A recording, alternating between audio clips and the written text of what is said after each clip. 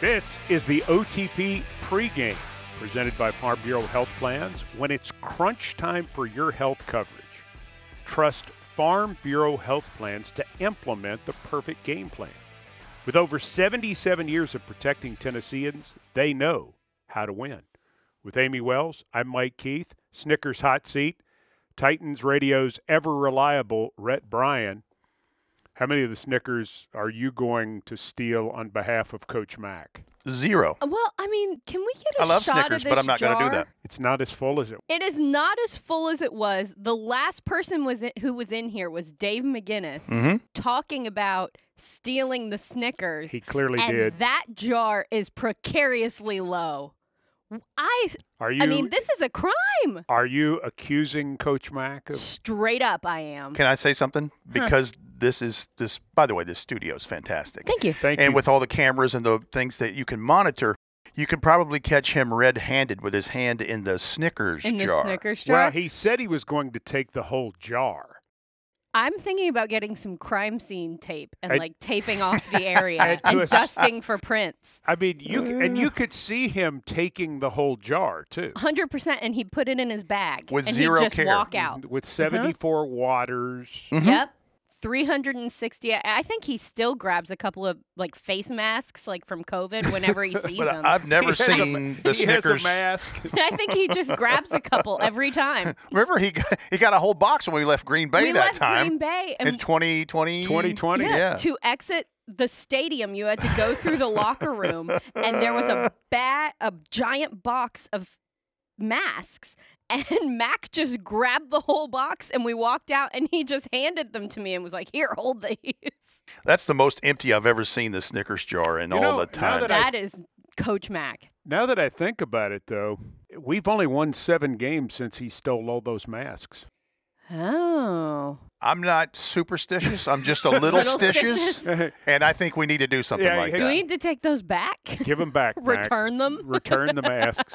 Return of the Mac. No, that's not true. But anyway, good to have you with us, Rhett. I'm glad to be here. The OTP pregame relies on 5 topics. Okay. And so we're getting ready to go to Buffalo. So the first topic is pretty simple. Give me your scenario how the Titans go into Buffalo and win on Sunday at 12:02 Central Time. Scenario is this. You continue to do what you had done in the last couple of games. Tony Pollard is a huge part of this and continuing the success with the run game. But if you can somehow mix in RPO stuff and hit on a couple of bang, big down the field type explosive plays, I think that would ignite something in this offense that they're looking for. Defense is playing well for you.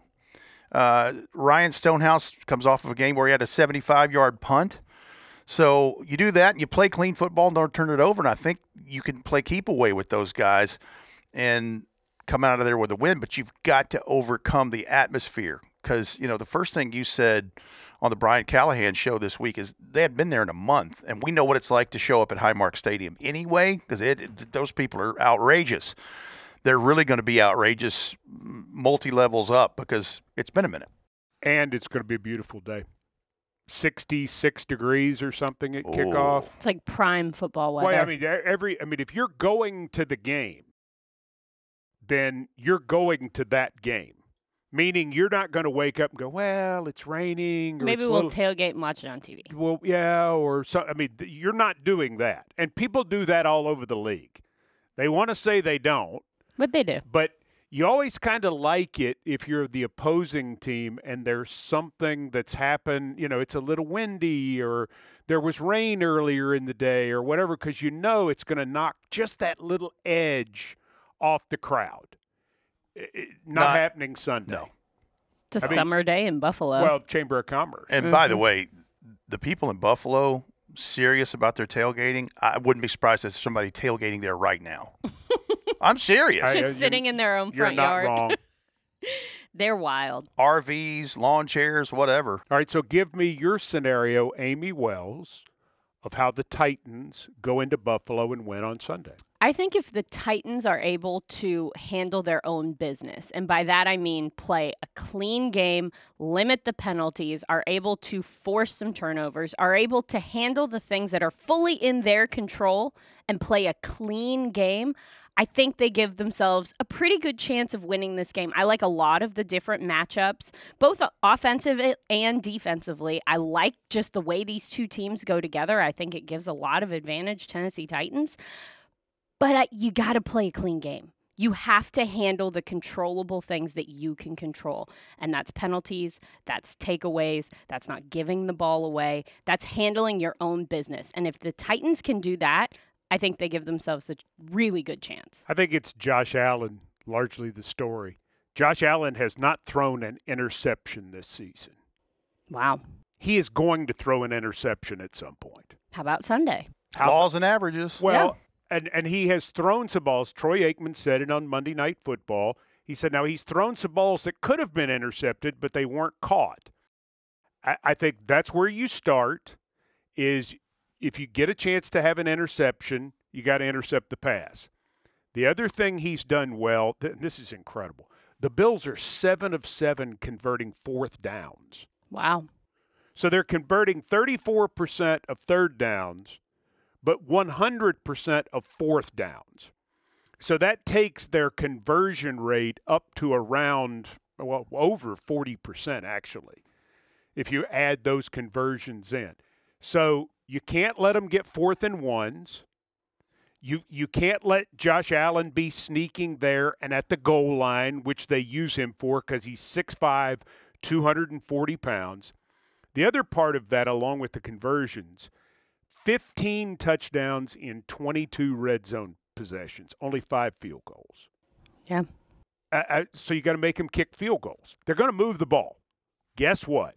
It's going to happen. You stop Josh Allen and you give yourself a chance if you do I don't the other think things you're gonna right. Stop him. I think you're gonna hope that you catch it when he throws it to you, and that you force him into situations where their offense has to come off the field without having scored a touchdown. And so that's the part of it. On the other side, and this is really incredible about them statistically, already this year their defense has 10 takeaways. They've also seen 6 possessions by the opposition inside their 20 where the other team hasn't scored points. So every time you get down there, you've got to score.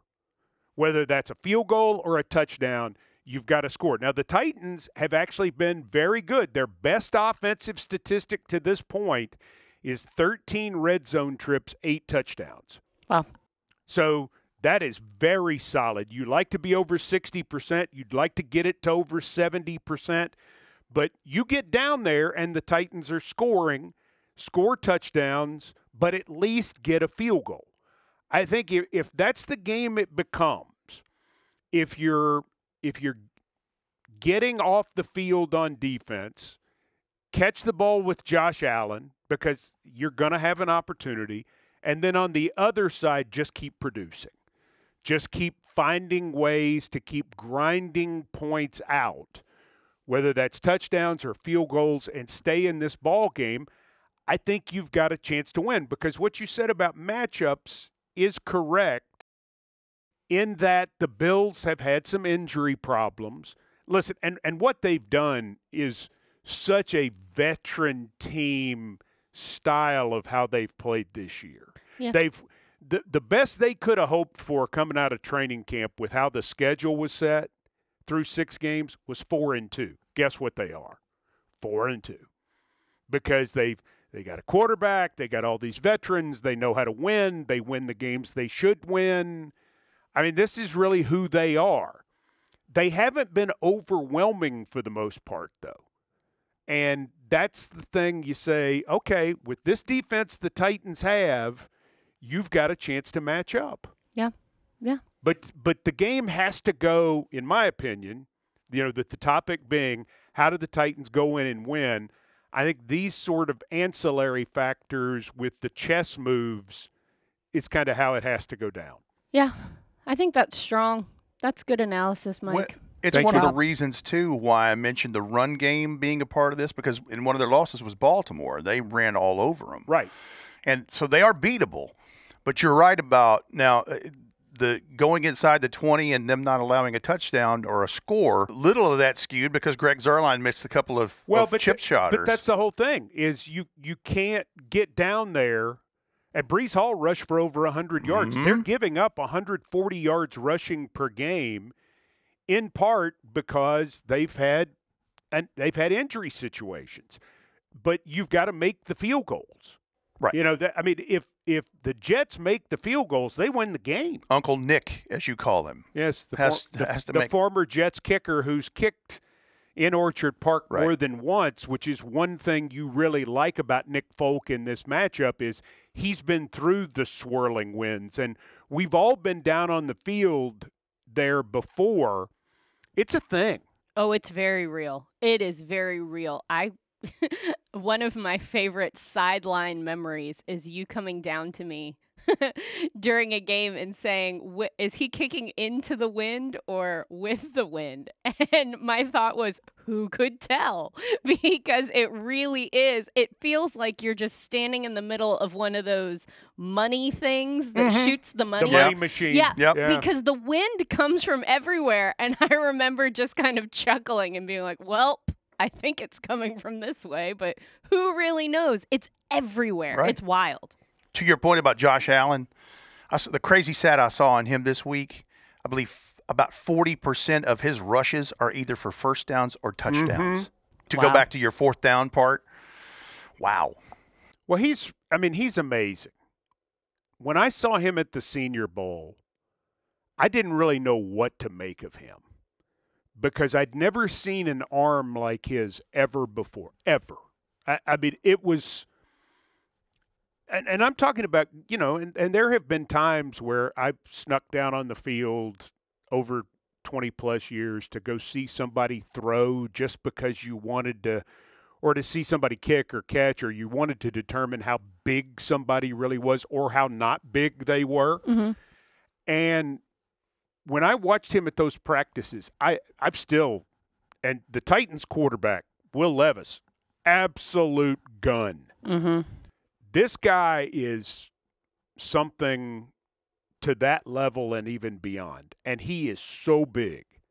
He is such a big human. But, you know, when he was at Wyoming, he completed, I'm looking at it here, 56% of his passes. Wow. And, I mean, remember, he had the game a couple weeks ago in Houston where he went 9 out of 30. Yeah.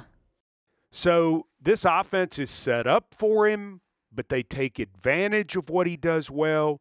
He runs really well. To Rhett's point, in his career, Rhett, he has 56 rushing touchdowns. Now think about that. He has started 109 games, counting playoffs, and he has 56 rushing touchdowns. I mean, wow. And I mean, he can run. He can. I mean, early in his career, he had a couple 100-yard rushing games, but now he's up to 25 games with 300 yards passing. He's passed for 4,000 yards each of the last 3 seasons. He hasn't thrown a pick this year. I mean, he's been well coached, and they've stayed with him at different points. You know, last year he threw 18 picks. And it's like, well, that's his game. He's going to have a 9 for 30. He's going to throw 18 picks on a year. But he's so good at the things he does, and when they are able to dictate with him, they don't lose. When you can get in the back and forth game, it's a little different. That's interesting that because you're right, and that's where my question mark has always been with Josh Allen, is you feel like, I mean, he's got the size, he's got the ability, he's got the skill, he's got these magnificent games with all of the statistical whatever you want.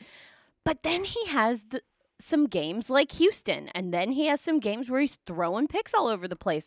And you're just wondering, like, where's the consistency? But I guess that over time, when you zoom out a little bit and look at his career, kind of a wash? No, I mean, I think it's better. You think it's better than a wash? Oh, absolutely. I mean, interesting. 72 and 37 as a starter. Okay, yeah, that's better. But what they've said, and this is where McDermott and the GM Brandon Beane have been so smart. is they've said, this is our guy. Period. And, I mean, Rhett, you remember him as a rookie. Were you traveling his rookie year? Potentially. Oh, was that was the Nick Williams game? Yes. Yeah. It was. The Nick. Yeah. That's what's in my mind as you're describing his style of play, and I think about the growth year over year Right. since that. Yeah, he threw for 82 yards. Right. Yeah. He mostly ran. Right. And that was the whole thing. I mean, they were running like student body left and things with him. But what they've done, I think, as well, if not better than any franchise in the league, is they got their guy and they said, this is our guy. And we're just going to do this, and we're going to build him out. And then the second year, by the end of the second year, he was better. And then by the third year, he's throwing for 4,000 yards. Yep. And we go get him Stephon Diggs, and on and on and on. And we have a running game, and we play defense. And he can always play in the weather because he's big and he has a great arm. Yes, we might have to deal with 18 interceptions in a season, which some people would consider, oh, gosh, what's happened? And they're like, but he threw 29 touchdown passes. Yeah. And it's like, and we win again.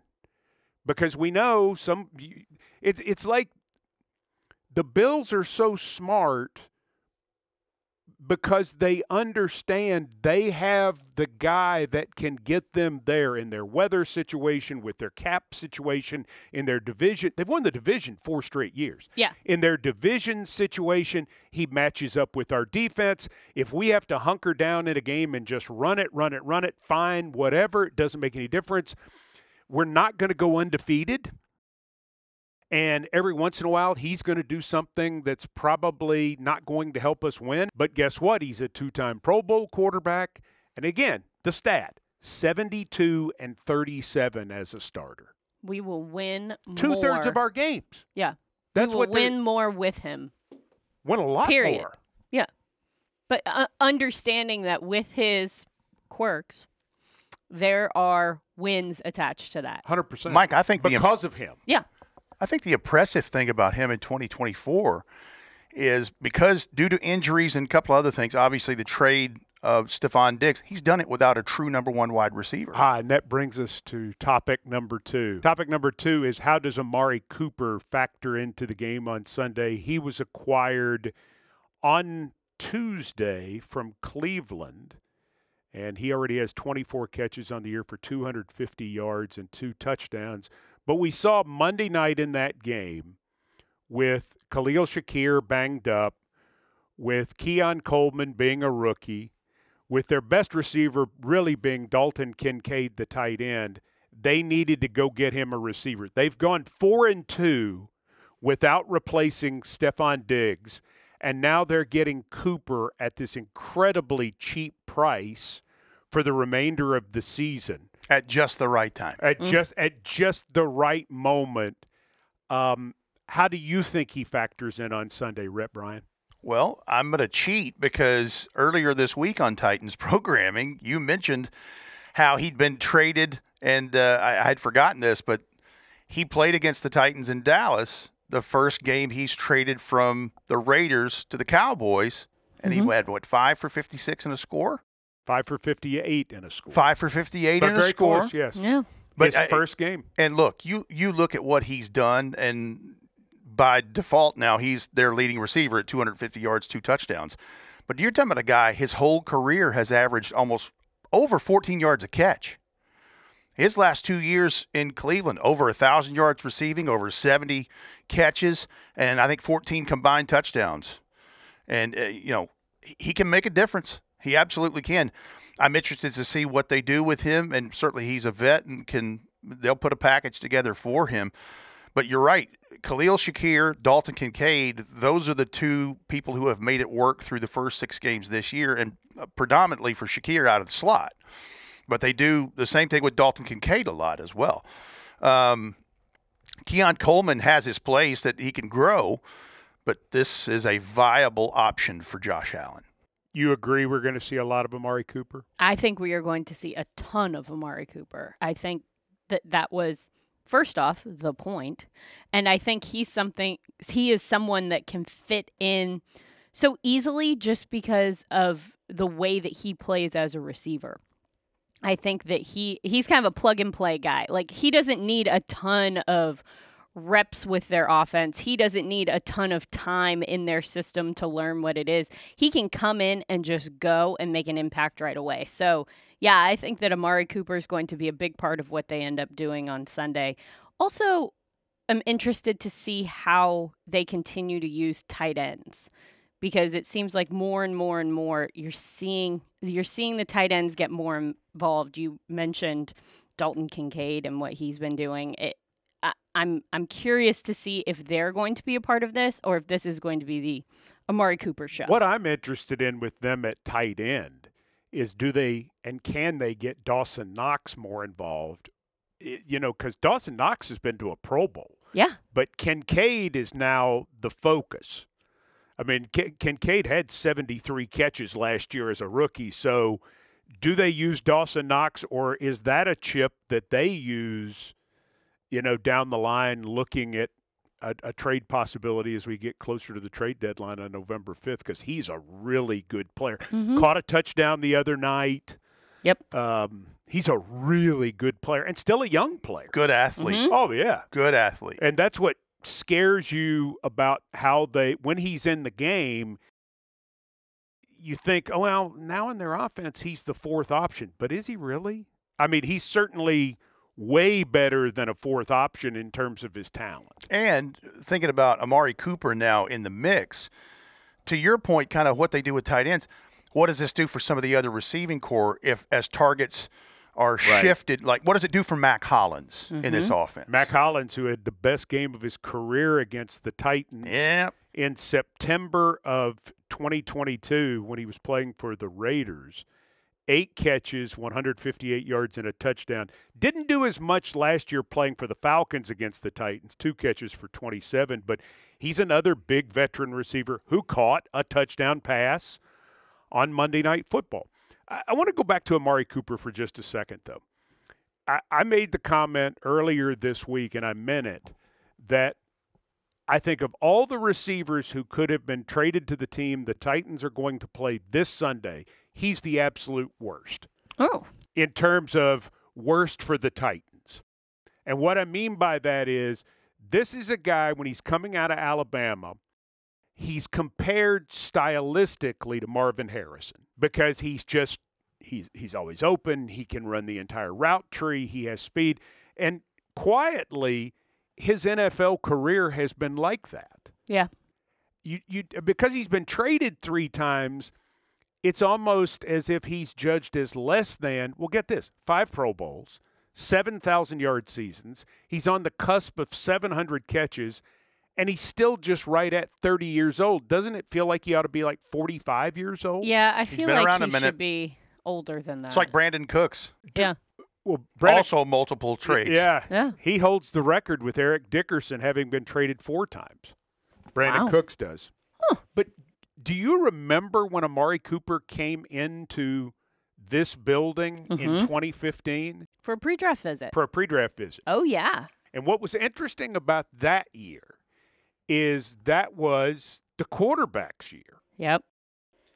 And so it was either going to be Jameis Winston or Marcus Mariota or Leonard Cooper. Williams, who's gone on to have a super career, is a perennial Pro Bowl type defensive lineman, and then Amari Cooper.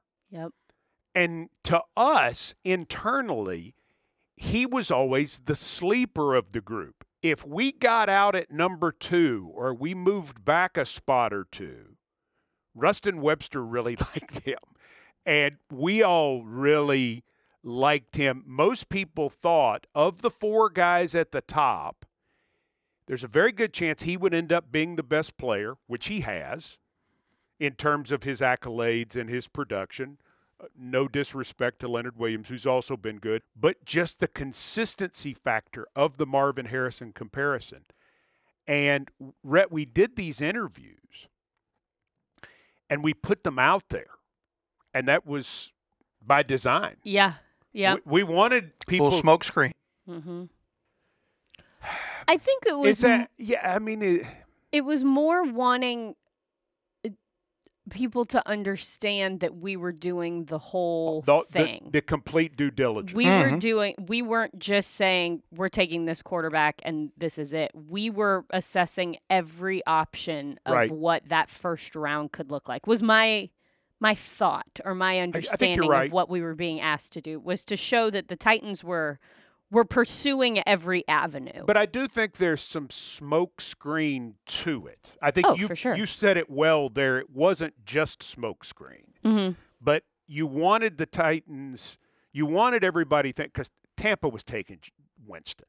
They had to take Winston. He played at Florida State. He's from down that way. I mean, he's from Birmingham, Alabama. I mean, that's what they're doing. It all fit. They are taking Winston. Jameis Winston is going to Tampa. That was the worst kept secret in the world. We were really the number one pick. Yeah. In terms of the unknown and will the phone ring and this. Well, when it came time to interview Cooper, we were told, good luck. Yeah. He doesn't talk. And we found the thing he likes to talk about, and that is playing receiver. And we're going to show you a clip of this, which will make you understand from nearly 10 years ago why he will be ready to play this Sunday. He got it then. He's proven over the last 9+ years. He's done that. And even nearly 10 years later, you can bet he gets it now. This is a little bit of the conversation with Amari Cooper from his pre-draft visit in 2015. The precision routes, that's something you have to work on. That's not natural. The hands might be natural, leaping ability, speed might be natural, but the routes and running the routes in such a way that you can't tell what Amari Cooper is going to do. You change speed so well. How did you develop all of that? I've been doing it for a long time. I've played receiver every year that I've played football, except for one year when I was smaller, and I started playing third grade, but I've been playing, before I started playing organized football, I was still playing football, running routes out there. So it's kind of innate.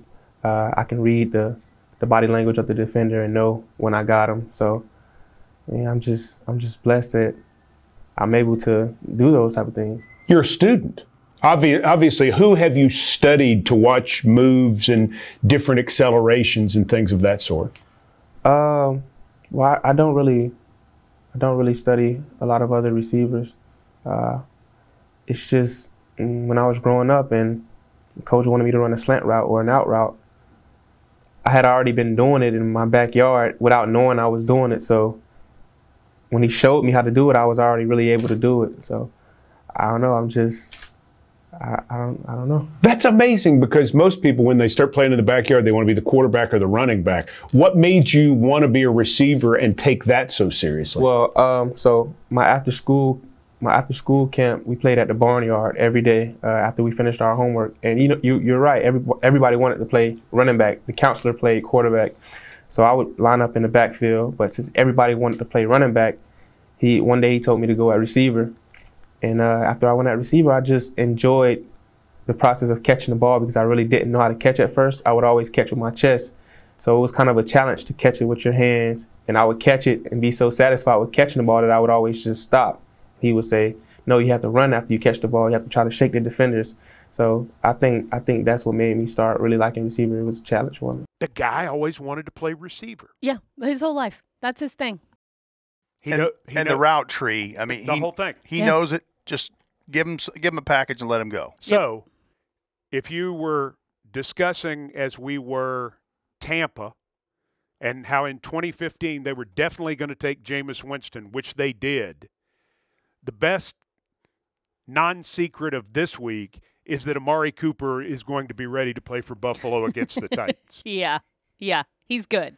Don't worry about it, guys. The problem with the Amari Cooper story, too, that is so difficult at this moment, last year his best game of the season for the Cleveland Browns was against the Tennessee Titans. 7 catches, 116, including a 43-yard touchdown. It's also the best day Deshaun Watson has ever had as Browns quarterback. Yeah. Why is that? I don't know. I don't know, but I don't like it. Yeah. So there's that. Hey, Titans fans, with a Kroger Boost membership, you'll score big with double fuel points, free delivery, and lots more. Go to Kroger.com/boost for details. Kroger, official grocer of the Tennessee Titans. Tighten up. Home is at the forefront of all that we do. It's why we're so committed to caring for the places and spaces in which we work and live. Ashley, the official furniture provider of the Tennessee Titans. The OTP pregame continues with topic number 3, and that is Jamal Adams has been waived by the Tennessee Titans. Did not play a lot of football for the Titans, certainly. Disappointing it didn't work out, but I don't think a total surprise to anyone internally, externally. No, I don't think so. I think that this was a situation of wanting to find a veteran player to be in that secondary. I think that was what it was. Didn't break the bank bringing him in here. At all. Very reasonable amount of money spent. It was it was kind of a flyer. You know, you throw it out there. You see he seems really interested in coming here. He seemed very excited about the program and what the team was trying to do. And as things kind of evolved and the pieces kind of settled into place and, you kind of figure out who's who in the zoo and where everything fits together. And it just didn't feel like the right fit anymore. And, he's had a long career. He's had injuries. He's kind of in a unique set of circumstances of his own. And so, is anybody really surprised? No. Do I think it's a huge hit to the defense? Not really. I think this is just one of those things where hopefully the two sides can kind of part ways, and that's that, We've seen so many people come and go over the years for a myriad of reasons. I think about just not that long ago in training camp, Sadiq Charles was the talk at right guard, and then he up and retires one day. It happens. Things happen. You're right about having a safety for this defense because with the defense that Denard Wilson uses, Amani Hooker is the mainstay, and then there's a rotation sometimes with that other spot. And it wasn't too long after they did the Jamal Adams things. They did Quandre Diggs. They did. So I think between having bodies and just trying to work out guys, veteran presence, though, in the secondary, I think was one of the main objectives. Well, Elijah Molden was not going to be the fit for this defense, which is why they traded him to the Chargers, and he's doing fine there, which is not surprising. He's a good football player. But they were looking for veteran presence, so they went looking for Adams to add him as a veteran presence. I don't know. Maybe they got Diggs in some part because of his friend Adams being here. And it's possible. And it's worked out great. Yeah. But that was what Denard Wilson wanted. He wanted more veteran to put with Amani Hooker. So, what you got, Adams was inactive at Chicago, made one tackle against the Jets. He started the Green Bay game and made 3 tackles. He played as a reserve at Miami.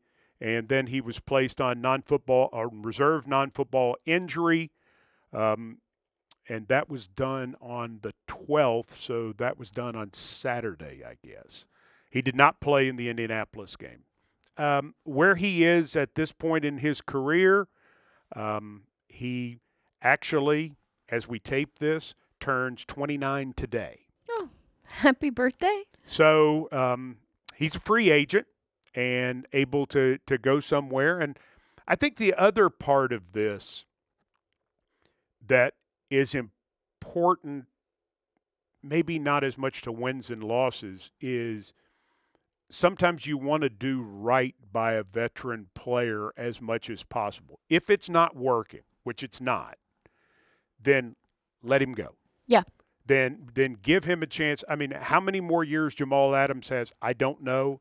He's a guy who was very hard on his body because of how he hit people, and he's a pro. He certainly made some money. He's been a big name. If he gets a chance to land somewhere where he can do something for the rest of the year that gives him a chance to, win a championship or be nearer family or in a system that can use him. Agents certainly are aware of certain things. Other players, veteran players, are aware of certain things. It does not hurt you to be professionally positive in that way. Mm-hmm. You want to give him the opportunity to find whatever situation works better for him than where he currently is. It doesn't do anybody any good to keep a player in a situation where it's clearly not working. Rarely does either side benefit from that. No, and I mean, if you were in a situation where financially it would be of good benefit to you to have the player on the team, or on whatever list they're on, or to trade them, or to do whatever, that's one thing. But this deal was so team friendly. Yep. That which is why they took the flyer in the first place. Financially, they lost almost nothing. Yeah. And so they took the flyer, it didn't work. And then rather than continue on with it, they part as much friends as you can and allow him to go on and do what's best for him. That's the way you hope it goes. I think doing right by the player is a big deal, or is a bigger deal than probably what we know on a day-to-day basis. And I also think that it's an important reputation to establish when Right. you have a young staff. So when you have a new head coach, when you have a second-year general manager, when you're in a position where this group as a staff is still establishing its identity good point. within the NFL, I think to be able to point to future free agents, to be able to point to your own guys to say, listen, this was a situation credibility. where we wanted to do whatever we could to take care of the player. I think that goes a long way, not only within this building, but throughout the National Football League. Both of your points valid, because that's what I'm thinking the whole time we're talking about this. It also cements the very positive reputation that Rand Carthon and this staff has. Like he's still new in this as the general manager, still new in this window of time. And these players and agents talk to one another all the time. And I think when you have that look, that, okay, you know what? Tennessee must be a cool place to play. That must be a really good outfit. And whether that pays something down the road in a dividend, you never know. But, yeah, that's good business, is looking out for the player first. Well, the other part that you have, too, that you didn't feel like you have coming out of camp is you're obviously more interested in seeing some Julius Wood at safety. Julius Wood is a player that the Titans claimed off of waivers out of Dallas on August the 28th. He played special teams at Chicago, and then he was inactive for the next 3 games. Well, then the situation happens where on Saturday they go ahead and put Jamal Adams on reserve non-football injury, and here's Julius Wood getting a chance to play against Indianapolis. So now, at this point in the season, not only have you established where you think you are with Jamal Adams, which is just not there, you're also saying we have the confidence to give this guy more of an opportunity. I mean, that's how it looks at first blush, to go with Mike Brown as the backups behind Quandre Diggs and Amani Hooker, and let's see what this guy can do. I think you've got to have that sort of feeling in your mind. I mean, because while you want to do things for good reasons, Right. You want credibility and you want to be kind. It's still about winning football games. Right. I mean, that's what it comes down to. You wouldn't do this if you didn't feel like you're okay at another spot, and or you want to see more, not necessarily at safety. I don't think Julius Wood's going to play safety. I guess they feel like he could if need be now, more so than he could a month ago. But let's see this guy on teams. Mm-hmm. Let's see him get after some people. Let's see how he fits in the 48 on game day. Let's take a look. We know what we got in Mike Brown. He's a good special teams player. He's played some safety at different points. Now let's see where Julius is. Julius, while he's not Jamal Adams in terms of career, much younger and a chance to work himself into this thing. Had a chance to hang out with him a little bit earlier this week. He was one of the players at a Play 60 school show that we did with T-Rack. And nice young man. Kids loved him. He had a great message. He's a good size dude, too. He is. He has. He's a good long size. player. Well, and these are the guys, when you go Jamal Adams, Julius Wood, a guy who was a high number 1 pick and a 3-time Pro Bowler, All-Pro, to a guy who was not drafted. Nobody's saying they're the same player, No. but where the Titans are right now, you're looking to build out this 48, this 53, this 69-man roster, trying to figure out how to get the pieces in place so that next offseason you don't have to turn over 30 roster spots. Yeah, that's a great point. And here's his background. He's originally from Columbus, Ohio. Julius Wood did not generate any college interest coming out of Walnut Ridge High School. He opted to attend Blinn Junior College in Brenham, Texas. His 2 years in the JUCO ranks offered the opportunity to grow both physically, and he blossomed into a run-stopping safety presence. He then transferred to East Carolina, 174 tackles, 5 pass deflections, 4 interceptions in 2 years for the Pirates. He ran 4.6 at East Carolina's Pro Day on March the 26th, 2024. So he's a rookie. Mm-hmm. I mean, who knows? I mean, that's initially where you go. All right, topic 4. Who's your Titan for Sunday that you got to see? Who's somebody? You can't say Tony Pollard. Who's your? What? Okay. You were going to Why? say Tony Pollard. Yeah, why can't I say? Because we've established, but Tony Pollard's got to play well for the Titans to have a chance. I don't like these rules, but okay, continue. But we'll let you start. No, I don't want to start. We'll let Rhett start. Let Rhett start. Who's the player you got to see on Sunday that if we're talking about a Titans win, he's had a good day? Will Levis. Okay. I want Will Levis to lead this team and do this. I think it'd be a shot in the arm for him, a shot in the arm for this team and his teammates. And I think a good day for him and a win would be just what the doctor ordered. Okay. I can't say Tony Pollard, but he can say the quarterback. I Interesting. That's all right. My person is I thought it was an obvious answer. It's a great answer. It's a really good answer. I think my person is Jeffrey Simmons. I want to see Jeffrey Simmons be the disruptive presence that we know he can be. We've obviously understand that he's had some injury issues and he's trying to overcome all of that, but it's go time, Big Jeff. I need to see you get after it. I'm staying on defense with Ernest Jones. The fourth. I just think in this game, with the way the quarterback's going to run and with what they're going to want to do with their run game, especially, God, did Ray Davis look good the other night for the Bills? Ray Davis did a fantastic job. He had 97 yards rushing, He had 55 on he receptions. He had 152 scrimmage yards. Yeah, That's a lot. Ray played great. I'm guessing they'll get James Cook back.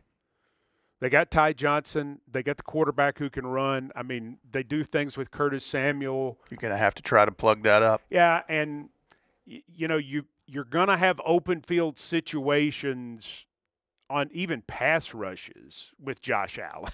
I mean, he drops back and somebody's coming at him and he jukes the first guy on a blitz. Ernest Jones is going to have to win some against Josh Allen because he'll have some chances. Kenneth Murray will too, but it just feels like this is a game where Ernest Jones could be a big factor. All right, final topic. What's bothering Amie Wells? So many things. Your rules to your games, right off the There top it of my is. head. There it is. Okay. No, I have other things. Of course, there are things that are bothering me. Can I offset it with a nice thing too? This feels kind of like a negative point. Can I do like a negative and a positive? Well, sure. Okay. So here's the thing. Things that are bothering me. For starters, did you guys read this article about how the owners can't decide if they want to allow video on the sidelines? Have you guys been keeping up with this? Is that from the Atlanta meeting? Yeah, from the Atlanta meeting. And it's always been swirling. It's been swirling since 15 or 16. Okay, so let me stop for a second. They had the owners' brief fall meeting in Atlanta on Tuesday. They did. And Jacksonville got approved for their stadium. They did. Atlanta got approved for Super Bowl 62. Sure did. And then there were some other ancillary topics. Yeah, and so this is a topic that is not new. It's a continued conversation, and these owners just cannot decide whether or not, and head coaches too, I should say, cannot decide whether or not they want to allow video on the sidelines during games, the all-22 video, in place of pictures. This specific article that I read, there were cited situations where a coach really went after a player for missing a block because that's what he saw on the picture. But when he went back to the tape, that's not at all what happened. He made the block just fine. The picture just caught an odd angle or a weird movement.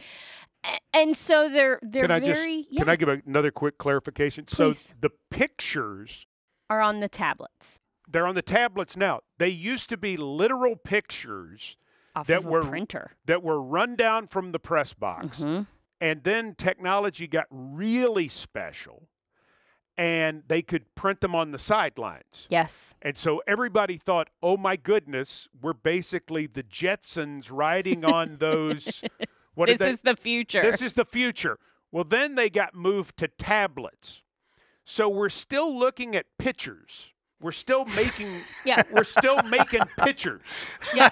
And they're trying to decide, even though the video is available, whether or not they should whether allow or not it. it should be allowed for. I mean, why does it matter? Here are the two arguments. Okay. Let me tell you, Mike Keith. Competitive advantage. And this is what's getting how my is it- goat a little bit. Here, let me explain. So the two sides are one side that says if you are not a good enough coach to be able to look at the game on the field and the pictures that you are given, the still shots, and deduce what needs to happen in game, it's your own fault. You're terrible. You need to learn how to do this better. A good coach is able to do that, and that is one of the key differentiators between a good coach and a great coach, is the ability to see, analyze, and adjust as it's happening in front of them.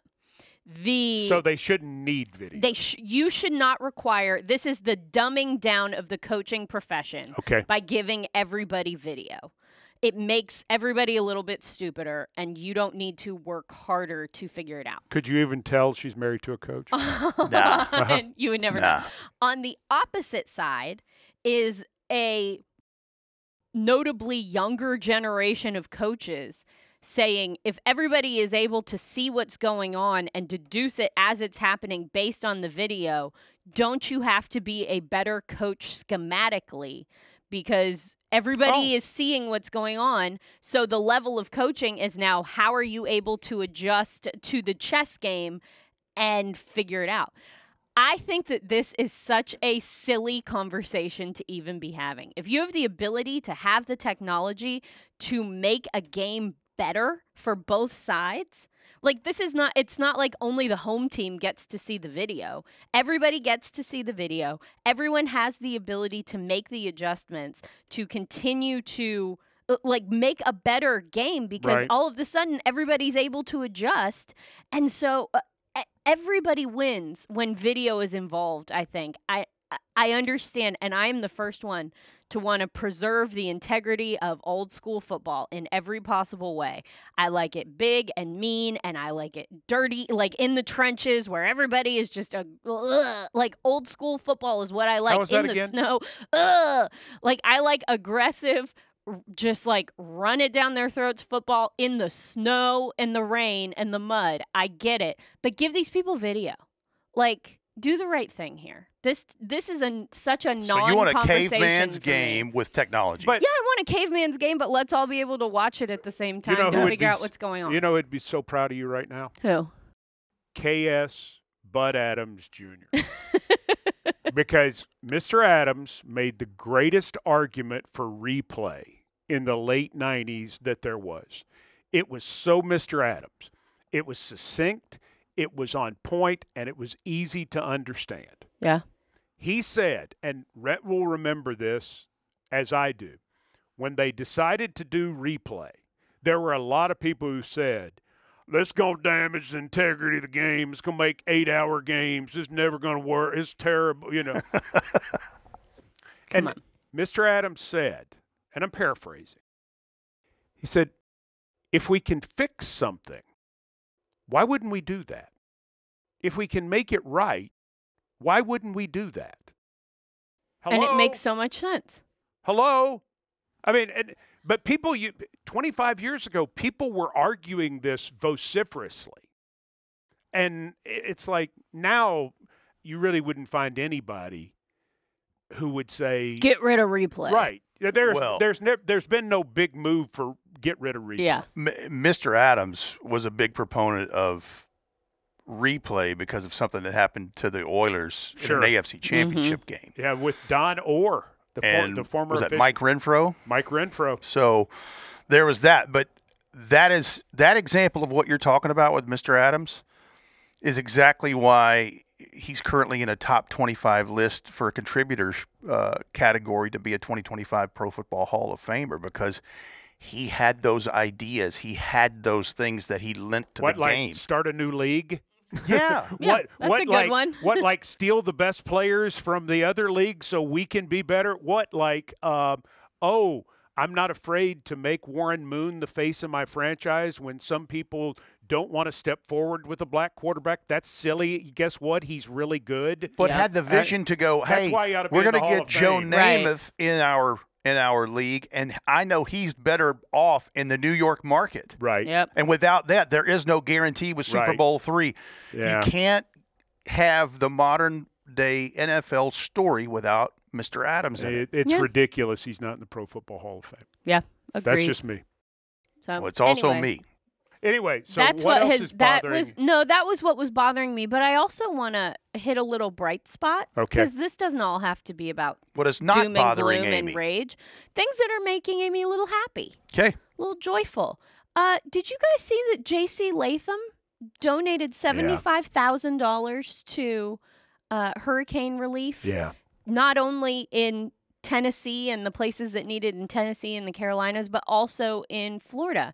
And he went to IMG in Bradenton, which is really hard hit by both storms. It's sort of the Tampa area. Yeah, right? It's right outside of Tampa. And I just thought that for a young player to so early in his career recognize the platform that he has and the impact that he is able to have in other people's lives, and to proactively want to do that. Nobody asked him to do this. No. He sought it out.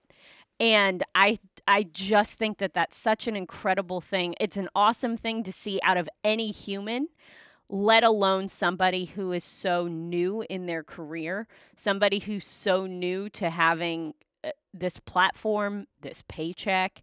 There's a lot of things about just him as a person that have been so impressive to all of us in the first part of his rookie year. 21. Yeah, he's 21 years old. But look at the way that 21-year-old human has just impacted so many people's lives, and it has nothing to do with football, and it's not because a single human told him to.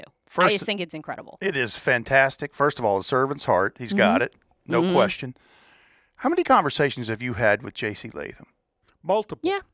Few. He's a very interesting person, and he is very wise to be 21 years old. It's incredible. If that's me at 21 year old, you go, this guy's a jack.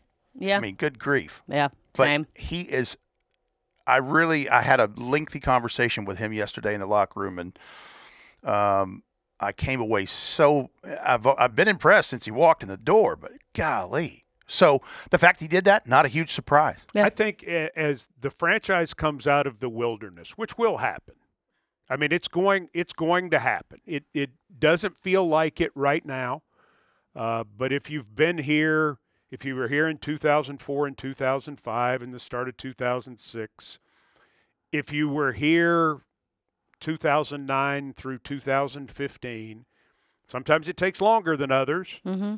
I don't think it's going to take that long. No. But this franchise is going to come out of the wilderness, and you're going to look back at things that happened that you really don't want to hear about right now because you're in the wilderness. But one of the things you're going to look back on and be thankful for is that the Titans took J.C. Latham at number 7. Yeah. Yep. Not referencing any other player that they could have taken. That everybody would have been fine. I'm just saying for where the franchise is, for what their need was at tackle, for who the human being is, for how he's going to be a good player for a long time. I mean, there's several things that are happening that are positive that aren't reflected upon because, again, Wilderness. and that's okay. And we, we understand. It's not just now, it's the last 2 years combined, and I mean, it's a thing. But you will look back and you will say, this was a really good thing. Picking J.C. Latham for this entire organization was a really good thing. He's going to be a cornerstone piece of this foundation. He will be a cornerstone piece of the foundation for a long, long time. On and off the field. Well, that's the point. For the organization. Right. Yep. I think it's well put. Anyway, that's what's bringing me joy. Hey, Titans fans, SeatGeek makes it easy to find tickets so you can be a part of all the touchdown celebrations this season. Whether you're buying or selling football tickets, SeatGeek is the place to do it. SeatGeek is the official primary ticketing partner of the Tennessee Titans. The most disruptive idea in ticketing, a ticket that works. Expect the expected. SeatGeek. SeatGeek. Made a rookie mistake this football season? Maybe you should have had a Snickers. Because now you can enter for the chance to turn those rookie mistakes into prizes, including a trip to Super Bowl 59. Visit snickers.com/rookie mistakes for details. Rhett, thank you for being here. I'm glad. This studio, by the way. Hey. Isn't it fancy? Big Isn't it time. nice? Coach Mack is trying to get it named after him. Not if he keeps stealing our candy. Yep. Big surprise that he's trying to do that. But we've got a couple things we have to do. Will you bear with us? Go. Okay, so we need you to be a model for us. Bloop. So he's got the Little Caesars. It's time for the key ingredients of the game delivered by Little Caesars. The Titans got their first interception last Sunday, but they didn't get any quarterback sacks. So this Sunday in Buffalo, let's do both. The Titans' defense isn't giving up many yards, but they need more big plays. Key number one, the Titans' defense gets after the quarterback and creates turnovers. Key number two, keep Tony Pollard's momentum going.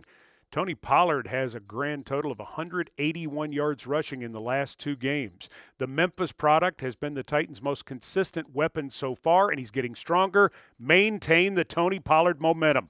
And finally, the Titans have to clean it up. Cut the penalties, cover punts, catch the catchable passes.